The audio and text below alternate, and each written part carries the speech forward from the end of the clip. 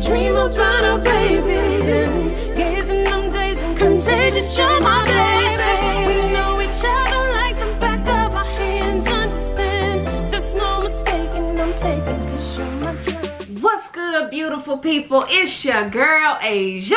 It's your boy, BJ. Back in the building. Back in effect. Back like we never left. As y'all can see by that thumbnail, y'all, we're getting into Tommacdonald. Tommacdonald. Absolutely. Before we get into this video, before we even touch the video, if y'all are new to this channel, we want to tell y'all we welcome y'all with open arms. Go ahead and like, comment, and subscribe. Smash that notification bell so whenever these videos get uploaded, y'all will be the first ones to check it out. Yeah. Y'all, I'm dying to see what Tom gonna be talking about in this particular song. Woo!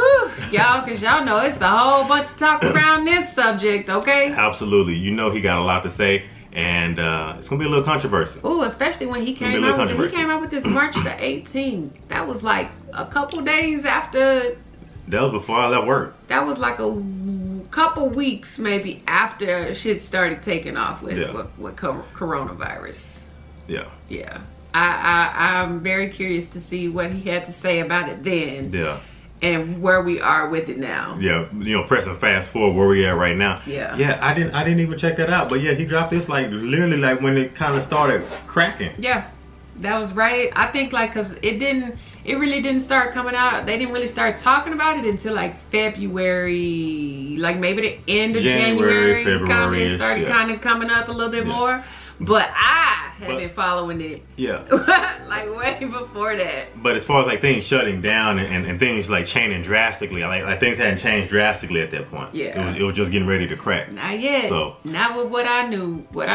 Yeah. If y'all, let's go on and get into this video. Let's get into this video. Let's go. Yeah, there was a lot. There was a lot behind this video. So I'm really, really curious to know how this gonna go. Hold on. Let me see.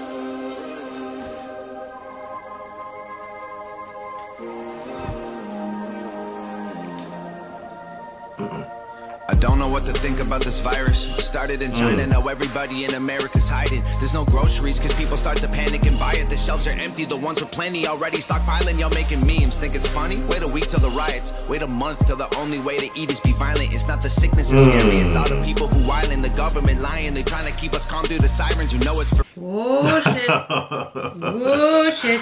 Okay, Tom. He said talking about the government lying. They say the only way people gonna start eating in a month is through violence. Yeah. I mean, last year if we just press rewind, like a lot of stuff was just crazy. Like everything happened so fast. It just happened so fast. Like yeah. I feel like everything that transpired just went like that. Like from the moment it started kind of taking off, it just seems like there was just a lot of panic, a lot of fear, a lot of like everybody was unsure of what was gonna happen. It was just a lot of chaos. Yeah, it was a very chaotic time. Just really a lot of uncertainty. Like you know, you hanging on to every other day, trying to figure out what's coming around the corner. Like what's new or how we finna live moving forward. You know, and so much misinformation. You know, like everybody's really just trying to gather the facts in regards to what's going on. Yeah. Like Tom. That's what I like about a lot of Tom's songs. Like when he talks about a particular subject, he jumps straight into it. Like he don't warm y'all up. Like he jumps straight into it. And give you the realness and the rawness. Yeah. And I mean that's what I like about Tom a lot. Yeah. In regards to his music. When he dive into it, it's like he jumping off the Olympic diving board, splash. Yeah. And I feel like he wasn't necessarily writing so much about the virus itself. I think he was writing. Well, we're 30 seconds in, okay. But I feel like he's writing around everything that was going on around that. Right. Like, you know what I mean? Because the first thing everybody did was went and bought a whole bunch of food. Like, even we had so much food in the freezer, we couldn't even close the refrigerator. We didn't even know what to do with it. Okay? That's just, and it was like, what the hell? Why we got all this food in here? You know what I mean? And I think it was just because we were scared. Like we didn't know what was gonna happen. I think I wasn't scared, y'all. You and I was telling your behind. We're not gonna get into that. I wasn't scared. Okay, because I ain't never scared. Oh no, like Bone Crusher you should have been scared, because you caught it. But yeah, I feel like there was a lot of uncertainty going around this, and when he made this video, like even he didn't have all the facts at this point when this video dropped. So I feel like he probably hurried up and put something out, but I don't know. In a way, I'm kind of curious to see where this finna go, because I'm just like, how much could you talk about something that you weren't really sure of? But everything he said so far, he's on point with it right now. He's right on point with it. Yeah, because he right on point with it. At this point in time, this came out March the 18th, so we was barely in good. Yeah, by this time. But you never know. Maybe Tom being who Tom is, maybe he knew about it way before it dropped. Or what, before everybody else knew, kind of like how you kind of already had some information about it. So. Yeah. Oh, I knew a lot about it, and I was trying to tell you about it. Yeah. But wasn't nobody listening, because it was downplayed. Like, it was just downplayed, like majorly, especially starting from where it came from. Yeah. Yeah. Sickness is scary, it's all the people who whiling, the government lying, they trying to keep us calm through the sirens, you know it's for real. And all the pharmaceutical giants don't have a cure that they can sell you, so now everyone's dying. There's no vaccines or medication made that can fight it. I guess it's time to pray to God we can't rely on the science. And everyone around me in a mask and some gloves. The stock market crashed and the bank's about to bust. Tell us sanitize our hands, this will pass, it's a bug. Stay inside, you'll be fine till we're trapped there for months. It's a ghost town, we're in this together. Closing all the stores down, we're heading for shelter. It's all war now, they'll always remember when locking all our doors down, we're sticking together. This a pandemic, but we don't listen to the news because they lied to us for years, so how we know that this the truth? And most of us are young enough to think that we're immune, so we just pass it on to people who won't survive it like you. It's either worse than they're telling us or it's nothing at all. But the school shut down, a ghost town in the mall. They gon' quarantine the city, block the road out of Dodge, then tell us leaving our homes is actually breaking the law. This is Ooh. He said, with us leaving the house is actually breaking the law. Lord Jesus, y'all. This is just... Tom is taking the words right out of my mouth. You took the words right out. It's almost like there's nothing. He's saying it all. You know what I mean? But it was. God, dog. It's so much I want to say about this. I feel like I got to choose my words carefully. Yeah. At the end of the day, he just hit me right on the nail. Yeah, he is. And I mean, there's just a lot of controversy, a lot of topic of conversation, if you will, about the information that we were given, about what was going on at the time. Like, I just feel like the media does what the media does well, and that was just to put a bunch of damn fear in people. Right. And I feel like that's what really brought the hype on. You know what I mean? Right. Like, that's what I was talking about early on, even when you was like, we got to go do this and do X, Y, Z. And I was like, yeah, we got to. But I think the whole hype and the whole rush is obviously, it comes from the media. It always does with anything, you know what I mean? But no, I mean, I don't know. It was. That's why I was like, we just got to cut the TV off. Because if they talk about this every single day, it's gonna have people living in a state of paranoia, because when the media gets a topic, they just sensationalize it. They run it 24/7. They're going to talk about it for weeks and weeks and months. And then as soon as something new comes along, they're going to jump on that bandwagon. And the next thing you know, the whole pandemic kind of got pushed to the side a little bit. Kind of like when with the police brutality and things, and the protests start coming up. The next thing you know, you didn't even hear about the pandemic for like 2 weeks, 3 weeks. And we in the midst of it. So, right. Yeah. Yeah, I mean, I just feel like there's so many ways this conversation can go, especially when you're dealing with this topic, because I don't want to be disrespectful, you know what I mean? A lot of people lost their lives in regards to this. A lot of people lost their lives to this, but I also feel like it could very have well been prevented, like very, very, very, very much been prevented. A lot of lives could have been like spared if we had been informed correctly. And it happens like that all the time in regards to just misinformation. Doctors, people jumping the gun thinking that it's something that it's not, and then it turns out to be, it's still it's a serious thing that's going on, but just the way that they kind of sensationalize it early on almost makes it sound like the Grim Reaper is coming. You know what I mean? And it's just crazy, and it stirs people up. At one point I was like, no, hell no, don't open the windows, because I don't want that shit coming. Like, you know what I mean? But that's how I felt. Like, I literally felt like, hell, if you open the windows, it's gonna blow through the window. Like, Corona's out there. You know what I mean? Like, that's how they made people feel. I mean, you know what they do with the chemtrails and what they put in the air, so you just never know. Yeah, you never know. But everybody wanted somebody to blame on this, and I feel like everybody's gonna blame somebody Because at the end of the day, there's somebody to blame for. Because what people do. Somewhere along the line, somebody dropped the ball. But at the same time, I just feel like, you know, it just got out of control very fast because of the panic and the fear behind it. Spiraled into a whirlwind like that. Yeah. 0 to 100 real quick. Yeah. Real quick. Yeah. Real quick. Quarantine the city, block the road out of Dodge, then tell us leaving our homes is actually breaking the law. This is just the beginning, you know it's gotta get worse. If the doctors get sick, the hospitals won't work. The conspiracy theories all sound like facts, that's for sure. But the fact is we're trapped on this planet called Earth. And the bleach gone, the bread gone, the water sold out, the meat gone, the milk gone, the pasta sold out. Don't leave anything for anyone, you hoard it for yourself. You'd rather tell them go to hell than be a man and go and help. It's a ghost town, we're in this together. Real shit. All the stores down, we're heading for shelter. It's all war now, they'll always remember. When locking out our doors down, we're sticking together. We're hoping for the best, but we're preparing for the worst. There's one thing we're not scared of, is hard work. We're up against an enemy that doesn't have a face. There's no bombs we can drop, there's nowhere we can aim. There's no soldiers to stop with a tank at the gates. There's no cure that we've got or a pill we can take. There's no food, it's been bought. The truth is we're afraid. We sit inside our rooms and we pray. It's a ghost town, we're in this together. They're closing all the stores down, we're heading for shelter. It's all war now, they'll always remember.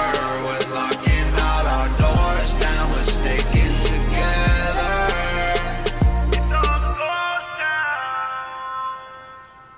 This is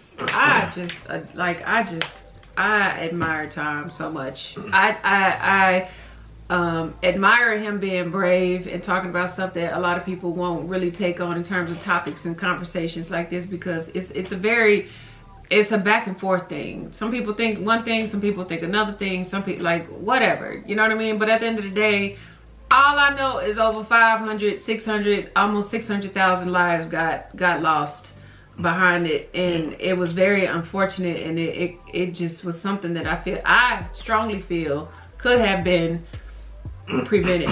Like, not necessarily every single one of them, but it could have saved a lot of lives. Absolutely. had we had the right information. And this took the right steps. Yeah, just took all the right steps. I just feel like we just missed a lot of major steps along the way in doing what we should have done as America, the strongest nation in the world, to overcome something like this. And leader of the free world. We got like, and that's really what it comes down to. Like, we got and we got good. But you know, I feel like we are a strong nation. I feel like people are gonna bounce back from this stronger than ever, as everything else does when stuff goes downhill for us as a country. And the world, man. Yeah. You know, the world. Worldwide, the world, yeah. And everybody, and they should. I think if anything, like, this should be a lesson that this is still a thing. Like, a pandemic is still real. Like, it can really happen in today's century. And you know, it's almost like we're living in a matrix now. Like, with what's going on, the control, the just we're on lockdown. It's like we're in jail, but we're free. In a way, like, that's kind of the feeling that it felt when we went into quarantine. Everybody was just kind of hunkered down and just to themselves, waiting to see what's gonna happen. But not only that, I just feel like the coronavirus created a lot of, you know, other issues for other people, like good and bad. You know what I mean? Like, for some, it might have helped you find your creativity. It brought you closer to your family. There were a lot of positive things that came out of it, but also, more so than anything, there were a lot of negative things that backfired from how we took our own precautions. And I feel like it was, you know, being that we are in the century that we are in today, that people doubted that it would get to the point that it did. And because of that, you know, everybody had to suffer the consequences, whether it was you yourself or somebody that you knew, a family member, a friend. And we all paid some type of price for it, you know, whether it had been your job, you lost your house, you lost your car, like whatever it was, there was a circumstance behind it. And I feel like everybody was affected, whether you got money or you don't got money, you were affected. Yeah, if you couldn't go to your job, or you couldn't leave the house to go to the store because they were out of food, you were affected. Yeah. Whether it was small or whether you was affected by having to be hospitalized because you actually caught it, or even worse, you know, you had to bury a family member. So you know, one thing I did want to say in regards to this song, like Tommacdonald, like when he put this out, like he really like touched the pulse of what was going on at that exact moment when this came out. So it's almost like me reliving it again, like reliving that time again of uncertainty, not knowing what's gonna happen tomorrow. You know, kind of really just hanging on to your faith, because that's all that we had at the end of the day. Was just our faith in God, our faith in each other, that we're gonna get through this, especially just being together. And I feel like kind of like in regards to what you said, that this did help people find other avenues of ways to live, other ways to survive out here. You know, a lot of people have to go out and get a second job, or some people have to go out and start finding like little hobbies, or start trying to be more entrepreneurial, you know, to try to get ahead, because, you know, people were just stuck, cooped up in the house. And, you know, sometimes when something bad like this happens, there's always a blessing in disguise. And I felt like, especially for us in our situation, it was a blessing in disguise. You know, and at the end of the day, you know, you just gotta just pray for everybody. You know what I mean? Everybody. Exactly. Because a lot of people lost lives. You know, I lost an aunt. You know what I mean? I had a lot of people that were sick, you know, in my family that caught it. You know, I talk to coworkers every day. They like, yeah, I caught it too. I had it too. So. And you were sick. You were sick. Yeah.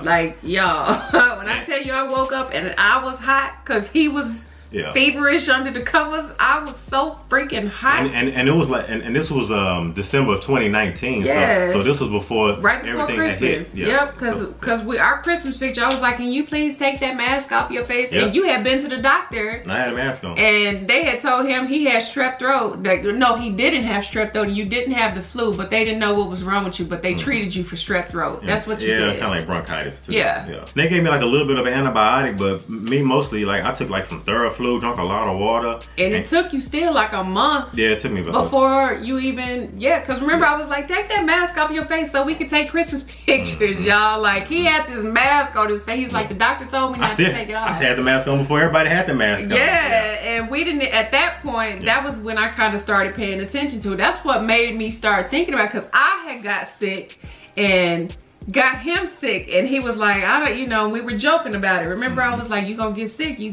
drink it after me, blah blah blah. And sure enough, y'all, he got sick, but he got real sick. Like, he didn't even get out of the bed. You know what I mean? Like, it was like that. And we was tripping. On fire. Burning up. And I was like, I don't know, because remember you even saying you left work because you were saying you couldn't breathe. Like, he went to the emergency room and everything, y'all. Like, it was real. Like, we convinced that that's what that was, because they didn't have a clue what was wrong with him. Because they never really gave me a diagnosis other than saying it was bronchitis. And I'm like, I've never had bronchitis a day in my life. But it is what it is. I'm here. I done bounced back, like I said before. Nonetheless, I can appreciate him for making this song. I just, you know, I'll continue to pray for everybody that was affected by this in the worst way. You know, because some people lost entire families with just leaving a son or a daughter or a child, like, with nobody, you know what I mean? Because of the effects of this. And I pray for everybody's health. I pray for everybody's safety. I pray that everybody just looks out for each other. Don't just think about yourself, but think about everybody else around you. The people matter to somebody else. You know what I mean? Other than yourself. Spread love. Yeah. Make sure we don't spread germs. And I don't think people tried. Nah, they didn't. I don't think people tried. They're not trying to, but it's happening. It happened, Yeah. So whether we try to avoid it or not, you know, those biological things are just going to happen. Absolutely. With us just being in close contact with each other. Yeah. If y'all enjoyed this video, y'all let us know how y'all was affected by this down in the comment section. I'm just curious to know everybody else's stories, especially going back into the 2019, coming into 2020, when all of this kind of wasn't even really coming up. So if y'all enjoyed this video, give us a big thumbs up, like, comment, and subscribe. Hit that notification bell so you don't miss any videos from Asia and BJ. Absolutely. And if ain't nobody told you, I love you. And we're gonna see y'all in the next video, y'all. Absolutely. Bye. Peace and blessings, y'all. Yeah. Continue to be safe. Definitely that. Lost in your body, boy, I'm addicted. Insisting commitment, predicted your intentions.